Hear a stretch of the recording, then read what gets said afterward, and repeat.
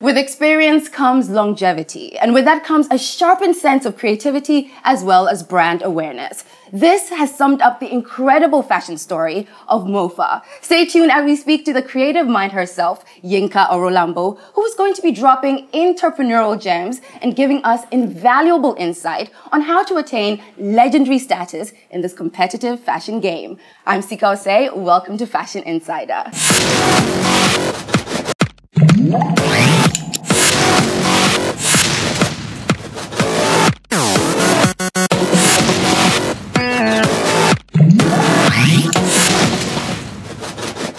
Olayinka. Hi, Sika. It's so good to see you. You haven't aged a bit since I saw you. Yeah. Do you remember that beautiful green dress you put me in? Yes. For the Eloy Awards. That was absolutely stunning. Oh, thank you. They say you're one of the greats. Oh. Is that a lot of pressure? Or do you actually take that role and say, yes, I've earned my place? Yeah, I'll say I've taken the role. I've earned my place. It's been 9 years, Yes. so I think it's been long overdue. Yeah. 9 years. Did you think you'll still be doing fashion? Yes, because it's something I've always wanted to do. I mean, I didn't have a plan B. Going into fashion, I just wanted to do fashion. But although I didn't know, at the time, I didn't know if I'm going to be able to pay my bills, but it was something that I always wanted to do. So what were you doing to pay the bills before you went into fashion?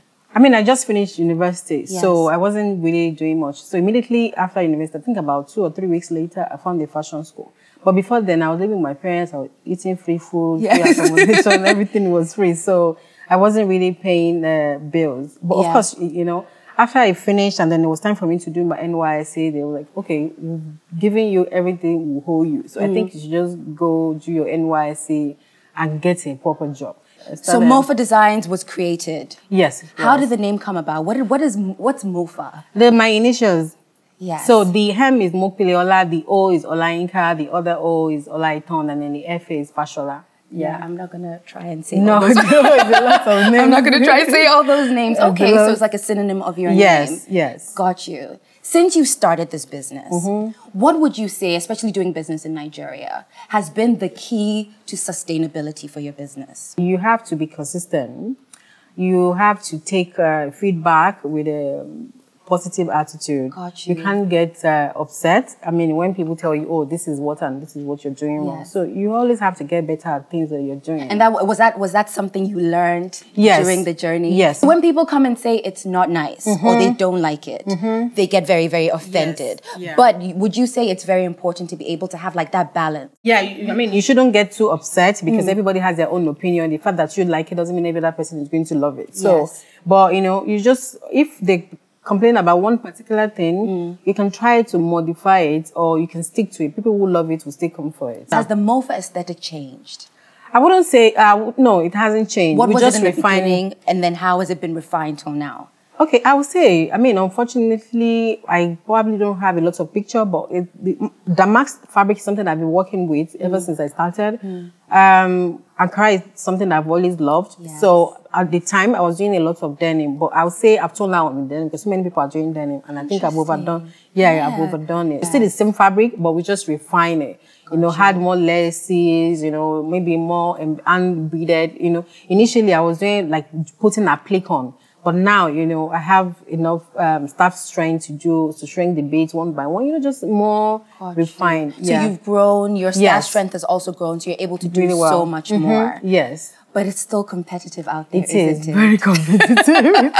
I could feel it is. It's really competitive. It is. I mean, young designers are coming every single day. Every second. Every single second. Yeah. Has that put pressure on you in any way? I mean, it just make you, I'll say, stand on your toes. Like, you know that you can't fail, you can't be relaxed. So, but you're still doing your own thing, you know, minding your own business, but you need to always improve. Yes. You need to always give people what they want. You need to always give them new things. Because if you have like 100 clients and you're doing the same thing and you've done about the same thing for about 100 of them, you know, they want something new. They want something fresh. So you always have to keep it fresh all the time. Would it be right to say, or even like interesting enough to say that these young designers also inspire you in some way? Yeah, because when you see them, you're like, oh, wow, you know, this is nice. Yeah. You don't have to. So you know that some things can be done. You know, as a creative person, sometimes you see things just in your own perspective, in your own way. You're just looking at one direction. But sometimes it's just good to see other people like, oh, yeah, that's nice, you know? Yeah. But not like you have to copy, you know, and paste other people. They can inspire you, and then you do it in a totally different way. And put your little sprinkle and touch and sauce on it. No, you put a whole lot of sprinkle and sauce on it. Otherwise, you're just going to be a copycat. That's right.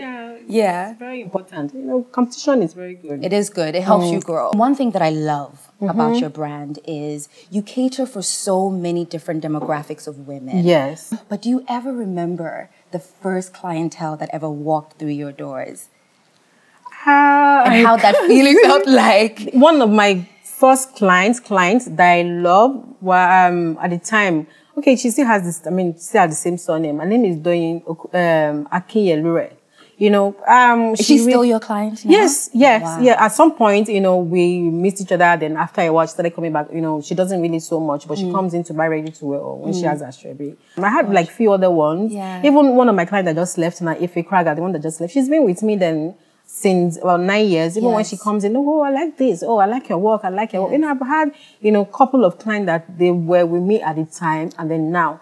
And the person, I would say the person that paid me the most money at the time, like in lump sum, I did a lot of ashwebi for her in America. It's Mrs. Kemi Ogunbanjo, Nike Ogunbanjo, sorry. You know, at one time I was even frustrated. You know, I have a few clients come in to drop fabric. You know, when I finish sewing it, I will take it to them. You know, they will do the fitting. I'll bring it back to one of. I only had one tailor at some point. You know, he will adjust it and all of that, and I'll take it back to them. Like, I'm so exhausted. I was almost crying. And she was like, oh, what is wrong with you? Blah, blah, blah. I gave her the clothes, the kids, the clothes, they fitted. I said, you know what?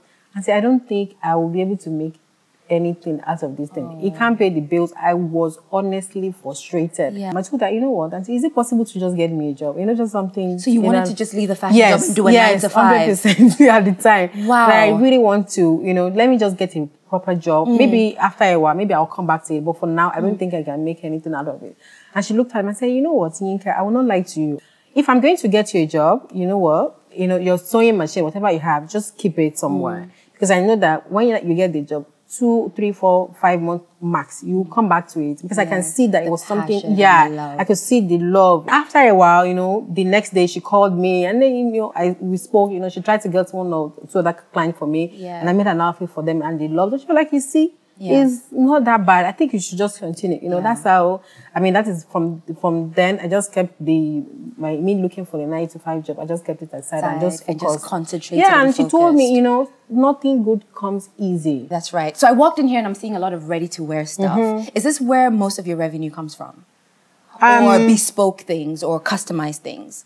I'll say ready to wear because, you know, in Nigeria, we're so last minute people. Yeah. So it's easier for people to just come in, see what you have on the rack and then you just pick up and then leave. Let's talk about social media. Okay. When you started 9 years ago, IG was not what it was now. I didn't even know anything about social media. No. Has it gone over your head? Or are you now just getting into the social media time, just understanding, you know, like online marketing and things like that? Online marketing is, of course, you know, everybody's getting excited now. You know, you do some, I mean, like an amazing place. You post, everybody's going, oh, I like it, I like it. I would say it's very nice to get likes. But does it translate to sales? No, it doesn't. Interesting. No, I don't think so. So do you think for you, the conventional and old school way of marketing, you see somebody wearing something, you ask where it's from? Yes, I think people that do a lot of that. For you. Yeah, maybe because maybe the kind of clientele that I have, you know, they see on social media, they like it.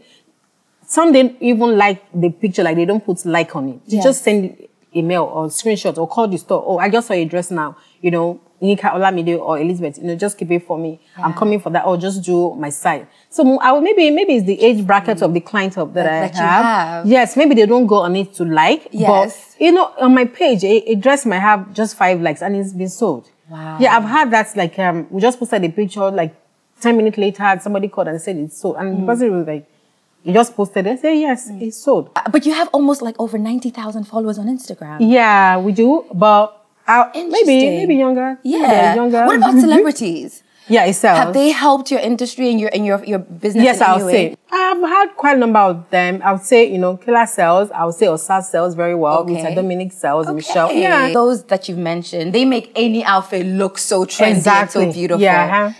Yinka, let's talk a little bit about your fashion school.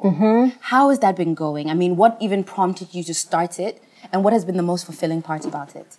So at the time I was looking for fashion school, there was really none. At the time, maybe in Dubai, New York, or London, and I can't afford it at the time. Yeah. So fortunately for me, I was able to find one in Lekki. She's an older woman, but she really loved, fashion. So she has her own, sewing place, and then she was running like a really small fashion school. So I enrolled with her. Even before I finished my course, she traveled. She had to relocate. So I was able to take it up for her. She told me, people are here. You can't just ask them to go. And I just finished from the school. Yeah. You can just take up the classes for me, just to finish. I was using her facilities. Then after a while, I finished. Then everybody moved on. So after a run, then I got to my own place. I decided to, maybe just have few people to come in to say, oh, I really want to do this thing. There's nowhere to learn. There's nowhere to learn. So I decided to, have my own training institute that encompasses everything that you need to learn without taking too long. Got you. Yeah, not too long, and then very affordable. Yes. How long is the course? I have for 3 months, and then we have for 6 months. The basic course is 3 months, which is the beginner class. For the more advanced, and then beginner and advanced together is what we have for 6 months. But it's just the basic. Got you. It's 3 months, and then the refresher course is 3 months as well. So it's very affordable. Yeah. I mean, and the fulfilling part of it is when you have your student, people that you mentor. I've mentored like quite a number of people. Yeah. And then you're doing really well. You're so proud, and they see you, someone like go, it's very fulfilling. As an OG in the business, for anybody who is about to start a fashion business or wants to go into a fashion business, what do you think is the key thing they need to concentrate on? Some people do it without knowing how to cut and sew, but it is very important. It even destabilizes you when you don't know your left from your right. You don't even know where to turn to. So it's very important. You have to know about the business.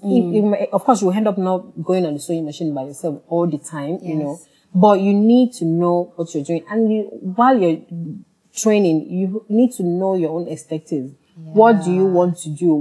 How do you want people to see your brand? When they say Sika, what comes to mind? Yes.